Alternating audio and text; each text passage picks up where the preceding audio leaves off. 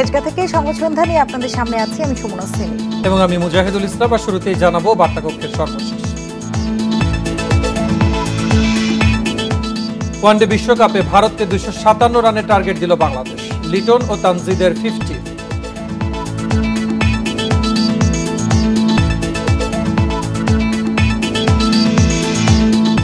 বিদেশি প্রভুদের ভয়ে ফিলিস্তিনিদের পক্ষে কথা বলছে না বিএনপি, বললেন প্রধানমন্ত্রী। সতর্ক থাকার তাগিদ।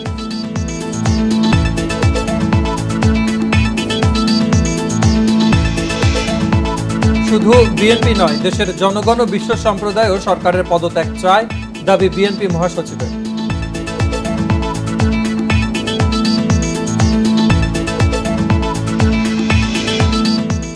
স্বাস্থ্যের আলোচিত ঠিকাদার মিঠুর বিদেশ যাত্রায় নিষেধাজ্ঞা, ৭৪ কোটি টাকার সম্পদ জব্দ, জানিয়েছেন দুদক সচিব।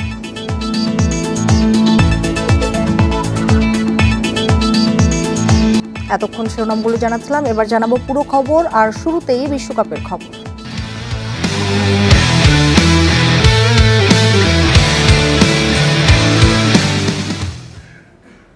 বিশ্বকাপে বাংলাদেশের দেয়া 257 রানের টার্গেটে ব্যাট করছে ভারত। শেষ খবরে সংগ্রহ বিনা উইকেটে 8 রান। ফিটনেস ইস্যুতে খেলছেন না সাকিব, নেতৃত্বে রয়েছে শান্ত। পুনেতে সিরাজ বুমরার বিরুদ্ধে সাবধানে শুরু। দুই ওপেনার তানজিদ ও লিটনের সময়ের সাথে রানের গতি বাড়িয়েছেন দুজনই। বিশ্বকাপ ইতিহাসে নিজেদের সেরা উদ্বোধনী জুটির রেকর্ড হয়েছে। 41 বলে 50 করেন তানজিদ। 15তম ওভারে ব্রেক থ্রু দেন কুলদীপ, 51 করে ফেরেন তানজিদ। আসরে দ্বিতীয় 50 তুলেছেন লিটন। অধিনায়ক শান্তকে 1 অঙ্কে ফেরান জাদেজা। মিরাজ আউট সিরাজের বলে। লিটনকে 66 রানে ফিরিয়ে চাপ বাড়িয়েছেন জাদেজা। রিয়াদ করেন 46 রান। 8 উইকেটে 256 রানের টোটাল পেয়েছে বাংলাদেশ।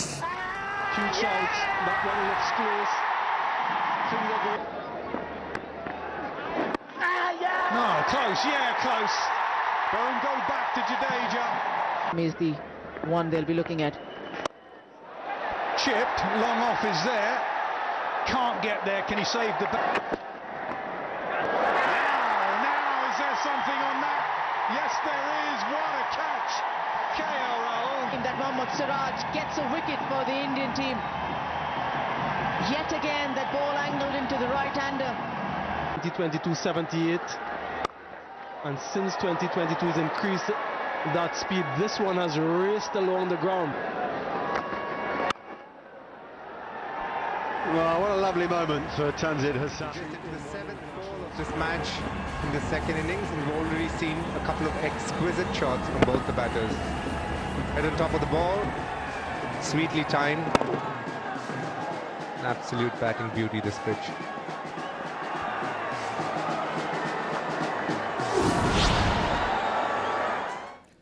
বাংলাদেশ ম্যাচের আগে দ্রুত গতিতে গাড়ি চালিয়ে 3 বার জরিমানা দিয়ে সমালোচনার মুখে পড়েছেন ভারতের অধিনায়ক রোহিত শর্মা। বিশ্বকাপে ডিআরএস নিয়ে প্রশ্ন তুলেছেন ডেভিড ওয়ার্নার। আর দর্শক আচরণ নিয়ে পিসিবি চেয়ারম্যান জাকা আশরাফের অভিযোগকে আমলে নেয়নি আইসিসি। ঋষভ পান্তের গাড়ি দুর্ঘটনার স্মৃতি এখনও টাটকা, কিন্তু সেসব নিয়ে থোড়াই চিন্তা রোহিত শর্মার। বুধবার বেপরোয়া গতিতে গাড়ি চালিয়ে শিরোনামে ভারত অধিনায়ক। দলের সঙ্গে যোগ দিতে মুম্বাই থেকে পুনে যাওয়ার পথে নিয়ম ভেঙেছেন 3 বার। প্রতিবারই দিতে হয়েছে জরিমানা। এদিকে বিশ্বকাপ যতই এগোচ্ছে বিতর্ক যেন ততই বাড়ছে। সূচি প্রকাশে দেরি, একাধিকবার পরিবর্তনের পাশাপাশি ছিল না কোনো উদ্বোধনী অনুষ্ঠান। আর দর্শক খরা প্রথম ম্যাচ থেকেই। নতুন করে যোগ হয়েছে মাঠে দর্শকদের অসদাচরণ। দর্শকদের আচরণ নিয়ে অসন্তোষ জানিয়েছিলেন পিসিবি চেয়ারম্যান জাকা আশরাফ। ভারতের বিপক্ষে মোহাম্মদ রিজওয়ান আউট হয়ে ফেরার সময় বিদ্রুপের শিকার হন। অন্য খেলোয়াড়দেরও নানাভাবে উত্ত্যক্ত করার অভিযোগও দর্শকদের বিরুদ্ধে। কিন্তু এবারও সাড়া দেয়নি আইসিসি। এমন সব ঘটনা নিয়ে ব্যবস্থা নেওয়ার মতো কিছু নেই বলে জানিয়েছে ক্রিকেটের সর্বোচ্চ সংস্থা। বিতর্ক উঠেছে ডিআরএস নিয়েও। শ্রীলঙ্কার বিপক্ষে এলবিডব্লিউ আউট হওয়ার পর রিভিউ নেন ডেভিড ওয়ার্নার, তবে সিদ্ধান্তে বদল আসেনি। এরপরই প্রশ্ন তুলেন ডিআরএস এর স্বচ্ছতা নিয়ে। এদিকে উঠতে থাকা সাউথ আফ্রিকাকে মাটিতে নামিয়ে রীতিমতো তারকা বনে গেছেন নেদারল্যান্ডসের খেলোয়াড়রা। তাদের ব্যক্তিগত জীবনও এখন আলোচনার খোরাক। প্রোটিয়াদের বিপক্ষে 2 উইকেট নেওয়া পল ফন মিকিরেন 2020 সালেও কাজ করেছেন ফুড ডেলিভারি বয় হিসাবে, আর এখন বিশ্বকাপ মঞ্চের তারকা। Ghalib Hasan, independent news. বিশ্বকাপে শুক্রবার বড় ম্যাচ, অস্ট্রেলিয়ার মুখোমুখি হবে পাকিস্তান। বেঙ্গালুরুর চিন্নাস্বামী স্টেডিয়ামে ম্যাচটি শুরু হবে দুপুর 2:30টায়। ভারতের কাছে বিধ্বস্ত পাকিস্তান ব্যাটিং পারফরম্যান্স নিয়ে প্রশ্নের মুখে। ঘুরে দাঁড়ানোর মিশন অস্ট্রেলিয়ার বিপক্ষে। ওপেনার ইমাম ধারাবাহিক নন, বাবর রিজওয়ানের একজন ব্যর্থ হলেই বিপদ। মূল শক্তি পেস অ্যাটাক এই বিশ্বকাপে বিবর্ণ। ম্যাচ জিততে টিম এফোর্ট চাই মেন এন্ড গ্রিনদের। অন্যদিকে শ্রীলঙ্কাকে হারিয়ে আত্মবিশ্বাস ফিরেছে অস্ট্রেলিয়া। নড়বড়ে ব্যাটিং চিন্তার কারণ। ভারতীয় কন্ডিশনে বোলিং নিয়ে অনির্ভর নয় অজিরা। তারপরও নিজেদের সামর্থ্যে বিশ্বাস আছে প্যাট কামিন্সের। ওডিআইতে হেড টু হেডে অস্ট্রেলিয়ার 69 জয়ের বিপরীতে পাকিস্তান সফল 34 ম্যাচে। বিশ্বকাপে অজিরা 6-4 ব্যবধানে এগিয়ে।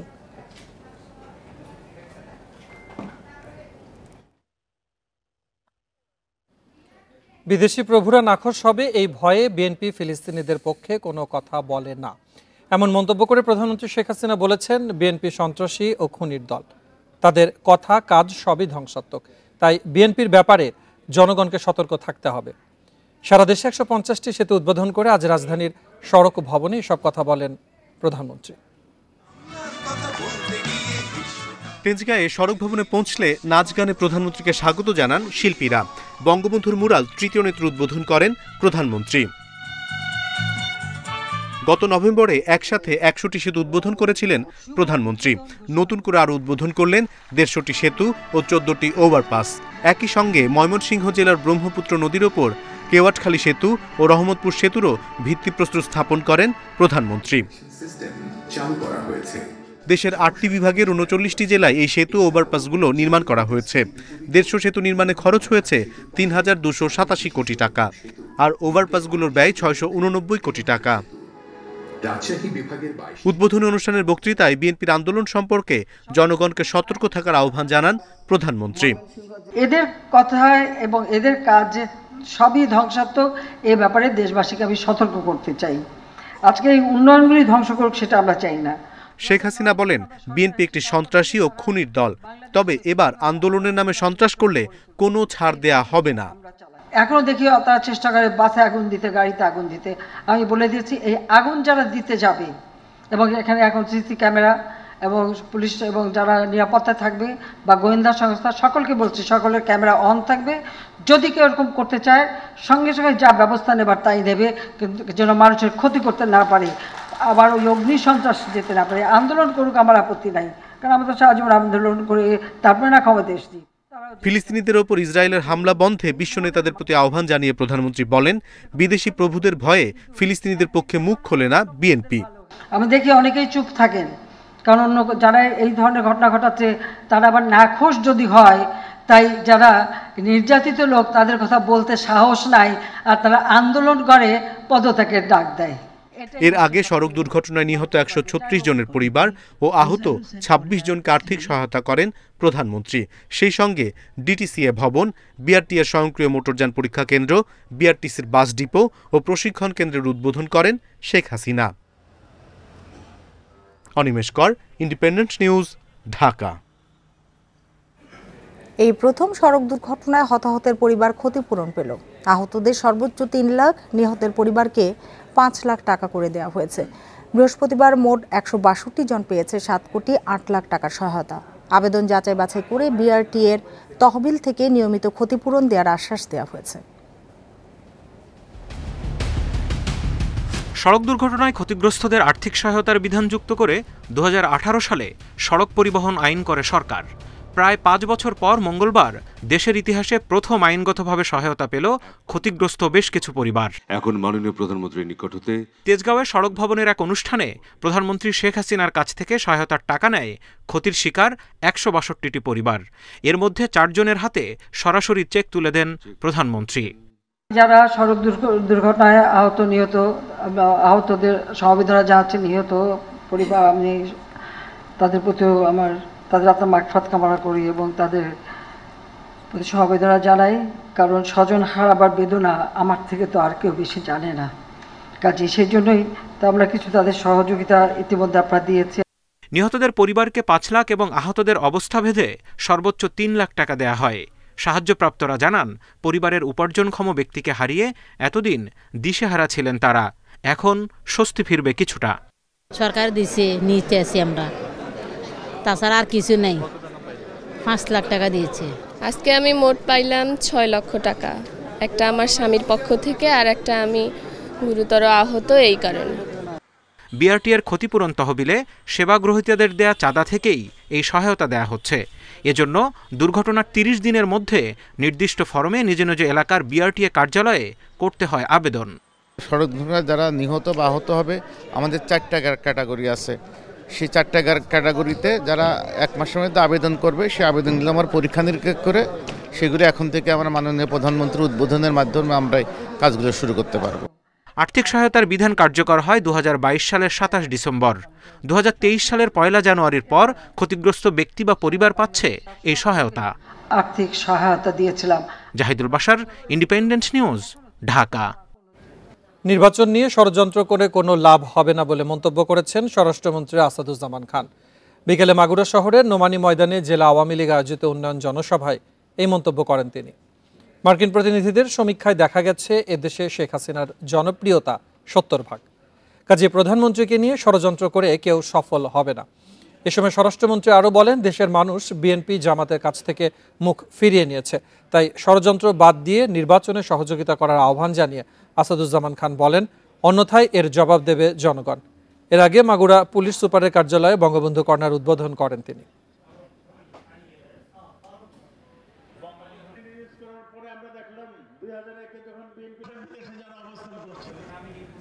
দেশ কিভাবে চলবে সিদ্ধান্ত নেবে দেশের মানুষ, বাইরের কেউ নয় বলে মন্তব্য করেছেন তথ্যমন্ত্রী ডক্টর হাসান মাহমুদ। বৃহস্পতিবার দুপুরে সচিবালয়ের তথ্য অধিদপ্তরে সম্মেলন কক্ষে সাবাস সোনার বাংলাদেশ গানের উদ্বোধন করে এ মন্তব্য করেন তিনি। তথ্যমন্ত্রী বলেন, দেশ কিভাবে চলবে সেই কথাটার ইঙ্গিত এই গানের মধ্যে রয়েছে। মন্ত্রী আরও বলেন, সময়ের প্রেক্ষাপটে এটা অসাধারণ গান। গানের মধ্যে কয়েকটি লাইন আছে আত্মমর্যাদার কথার। সাবাস বাংলাদেশ গানের জন্য সংশ্লিষ্টদের ধন্যবাদ জানান মন্ত্রী। উদ্বোধনী অনুষ্ঠানে বিশেষ অতিথি হিসেবে পররাষ্ট্র প্রতিমন্ত্রী বক্তব্য রাখেন। গানটি সুর ও সঙ্গীত পরিচালনা করেছেন বাপ্পা মজুমদার।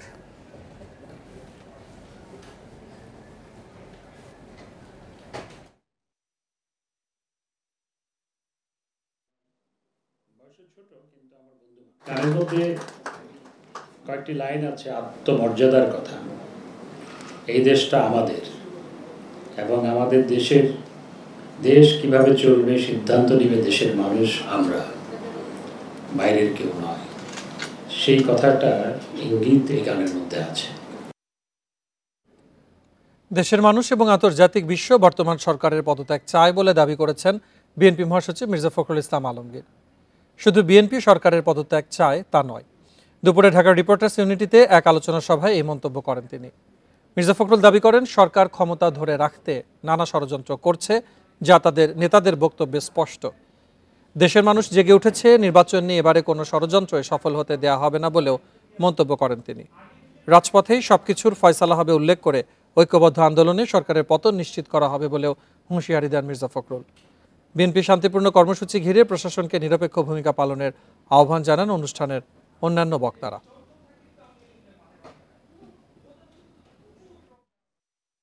যে সময় আছে, এখনো সেফলি এক্সিট নেন, চলে যান পদত্যাগ করে এবং আপনার নিরপেক্ষ সরকারের হাতে ক্ষমতা দেন।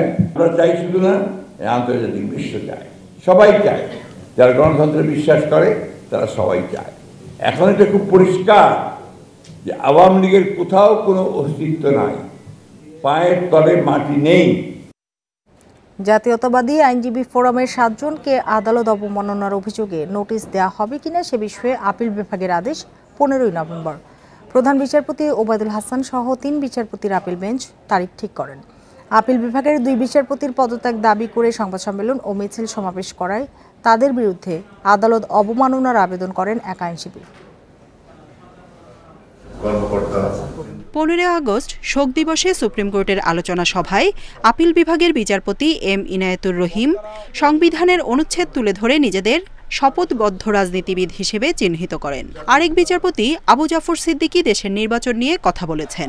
তাদের বক্তব্যের প্রতিবাদ করে বিএনপিপন্থী আইনজীবীরা সংবাদ সম্মেলন ও মিছিল সমাবেশ করে তাদের পদত্যাগ দাবি করেন।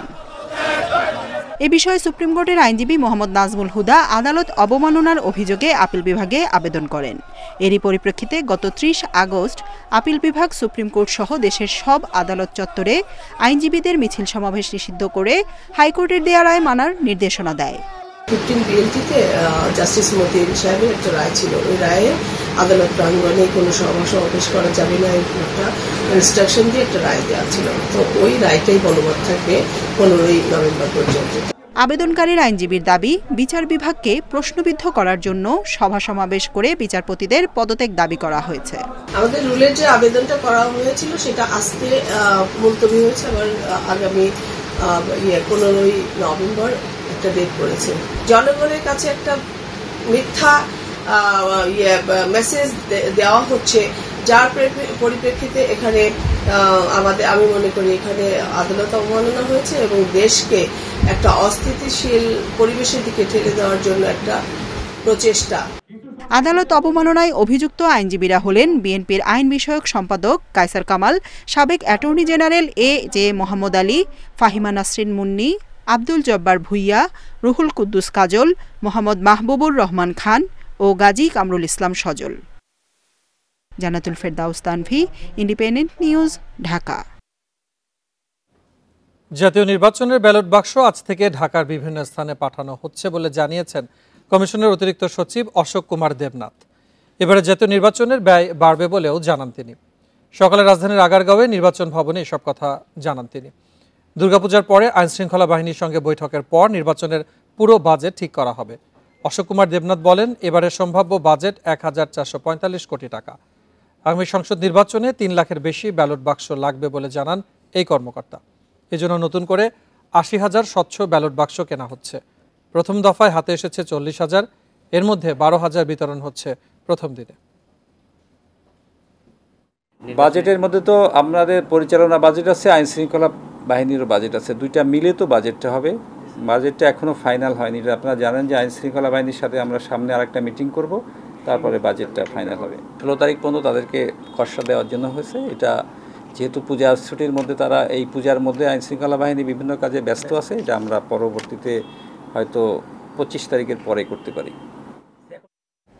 দুর্নীতিতে অভিযুক্ত স্বাস্থ্য খাতের আলোচিত ঠিকাদার মোতাজ্জেরুল ইসলাম ওরফে মিঠুর বিদেশ যাত্রায় নিষেধাজ্ঞা দিয়েছে দুর্নীতি দমন কমিশন দুদক।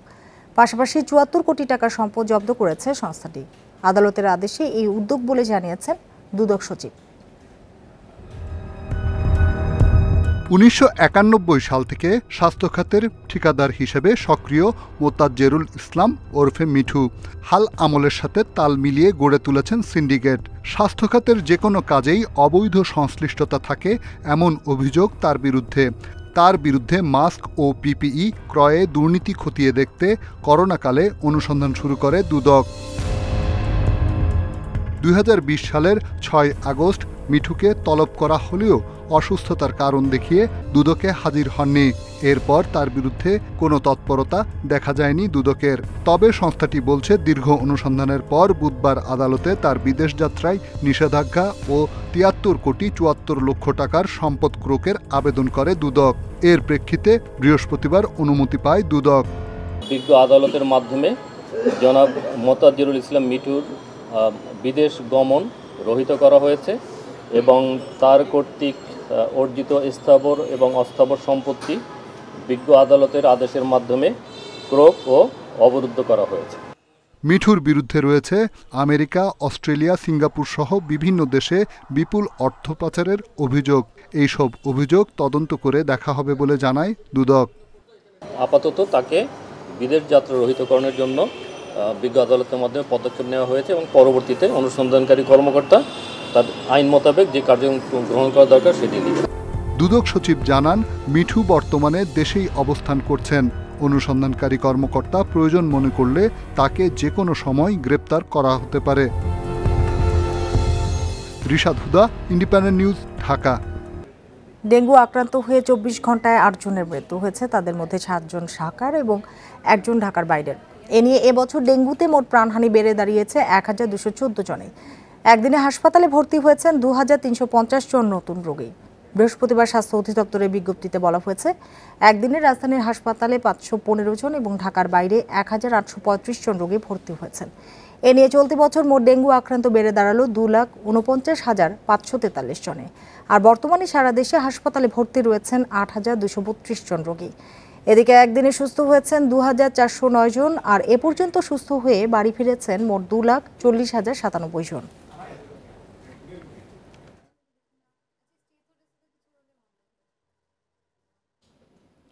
বগুড়ায় জেলা কারাগারের ড্রেন থেকে কারারক্ষীর মরদেহ উদ্ধার করা হয়েছে। বিকেলে কারাগারের ভেতরের ড্রেন থেকে তার মরদেহ উদ্ধার করা হয়। জেলার ফরিদপুর রহমান রুবেল জানান, বুধবার রাত 1টা থেকে 3টা পর্যন্ত দায়িত্বে ছিলেন কারারক্ষী একরামুল। তার পরিবর্তে অন্য কারারক্ষীর আসার কথা থাকলেও তিনি না আসায় ভোর পর্যন্ত দায়িত্বে ছিলেন একরামুল। এরপর থেকে নিখোঁজ ছিলেন তিনি। বিকেলে ড্রেনে তার মরদেহ পড়ে থাকতে দেখে অন্যরা। তার শরীরে আঘাতের চিহ্ন রয়েছে উল্লেখ করে জেলার জানান, মৃত্যুর কারণ খতিয়ে দেখা হচ্ছে।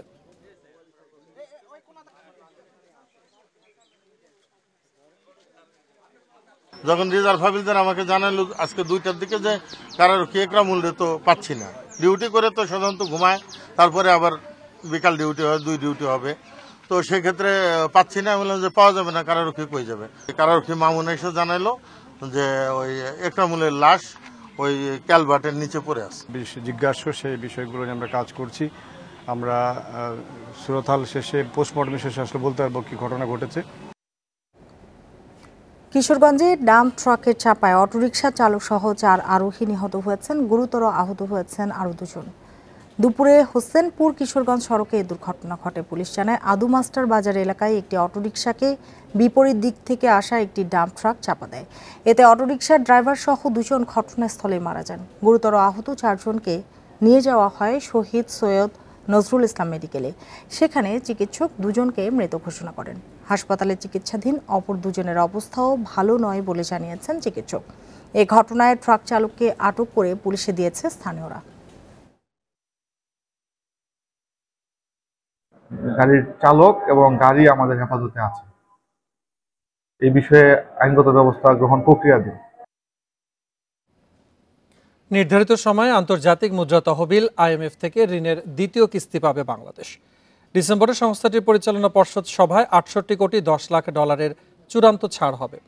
বৃহস্পতিবার সফররত IMF প্রতিনিধি দলের সাথে বৈঠক নিয়ে সংবাদ সম্মেলনে এসব কথা জানান ব্যাংকের মুখপাত্র। তিনি আরও জানান, ডিসেম্বরের আগেই মূল্যস্ফীতি 8% নিচে নামানোর লক্ষ্যে নীতি গ্রহণ করা হচ্ছে। বৈদেশিক মুদ্রার চাহিদা পূরণে গত বছর IMF-এর দ্বারস্থ হয় বাংলাদেশ। চলতি বছর 30 জানুয়ারি 470 কোটি ডলারের ঋণ অনুমোদন করে সংস্থাটির পরিচালনা পর্ষদ। 3 দিনের মাথায় প্রথম কিস্তি হিসেবে মেলে 47 কোটি 62 লাখ ডলার। ঋণের বাকি অর্থ 6 কিস্তিতে পাবে বাংলাদেশ। এজন্য 6 শর্ত পালনের লক্ষ্য বেঁধে দেয় IMF। ব্যাংক খাতে সুধার সমন্বয়, রিজার্ভের নতুন হিসাবায়ন চালু, ঝুঁকিপূর্ণ সম্পদের তালিকা প্রকাশ ও বৈদেশিক মুদ্রার বিনিময় হার অনেকটা বাজার ভিত্তিক হয়েছে।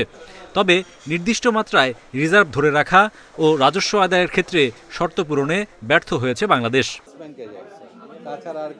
এরপরও সফররত IMF প্রতিনিধি দল থেকে সবুজ সংকেত পেয়েছে বাংলাদেশ ব্যাংক। ডিসেম্বরেই 68 কোটি ডলার মিলবে।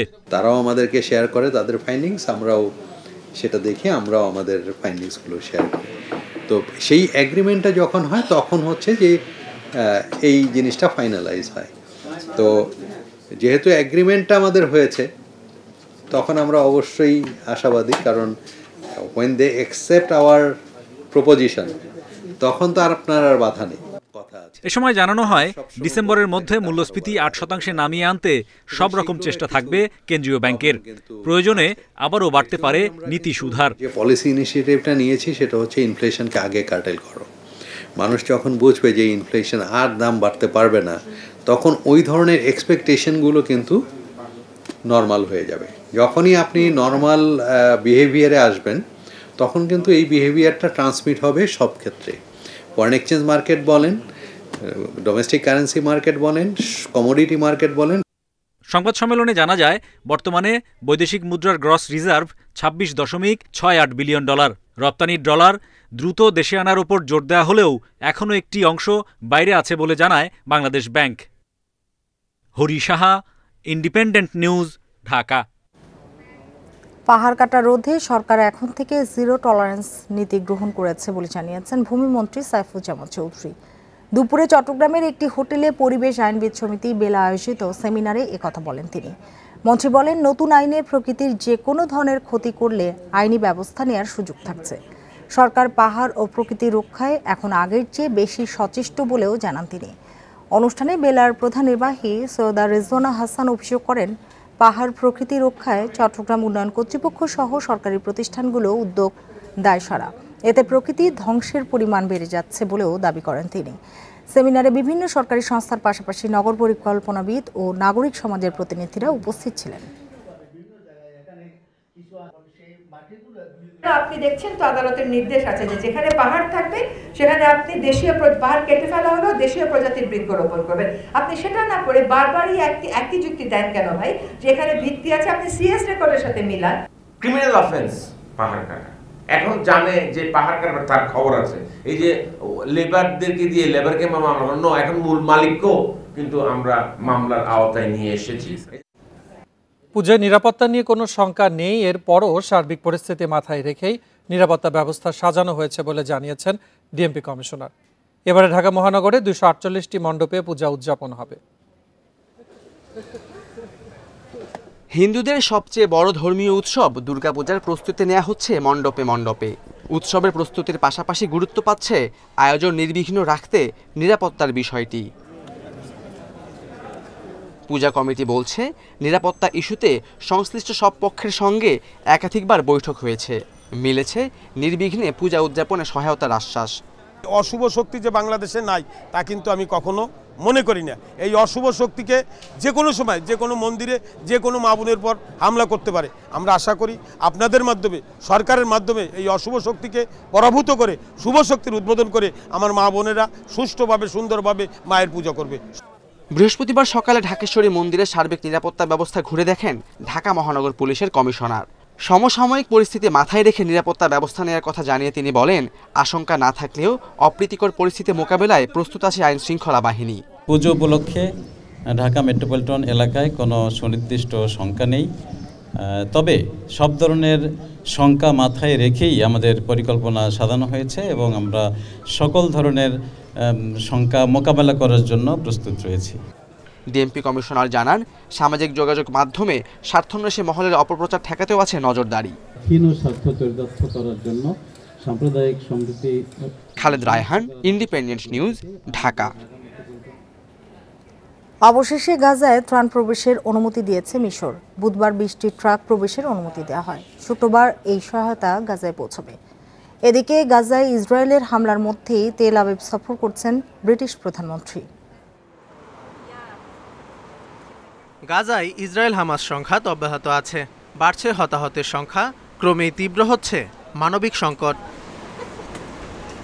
এই অবস্থায় গাজায় 20টি ত্রাণবাহী ট্রাক প্রবেশের অনুমতি দিয়েছে মিশর। দেশটির প্রেসিডেন্ট আবদেল ফাত্তাহ আল সিসির সঙ্গে কথা বলার পর এই তথ্য জানান মার্কিন প্রেসিডেন্ট জো বাইডেন।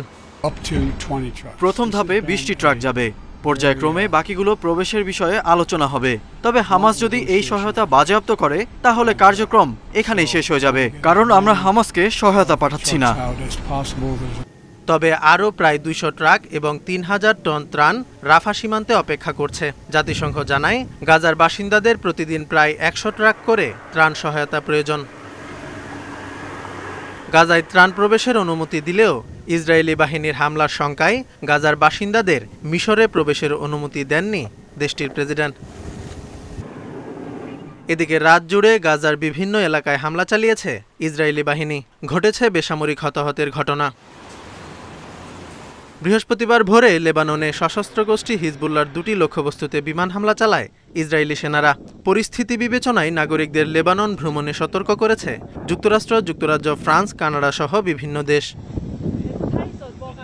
সংঘাতের মধ্যে ইসরায়েল পৌঁছেছেন ব্রিটিশ প্রধানমন্ত্রী ঋষি সুনাক। হামাসের হামলাকে সন্ত্রাসবাদ উল্লেখ করে সুনাক বলেন, যুক্তরাজ্য সবসময় ইসরায়েলের পাশে রয়েছে।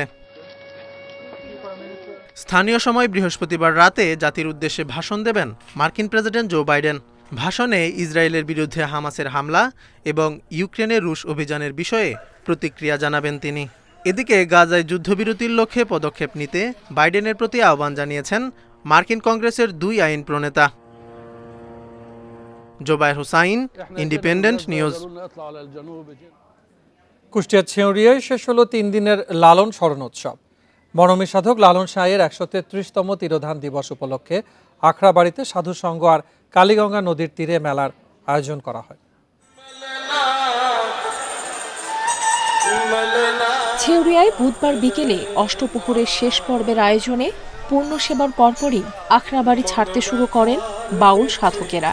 বিদায়ের ক্ষণে বিচ্ছেদ বেদনার সঙ্গে ছিল ফের সাধু সঙ্গের বাসনাও। চলে যাওয়ার একটা সময় হয়ে যাচ্ছে, এখন এটা যখনই যাচ্ছি মনটার ভিতরে লাগছে যেন আমরা হারিয়ে যাচ্ছি।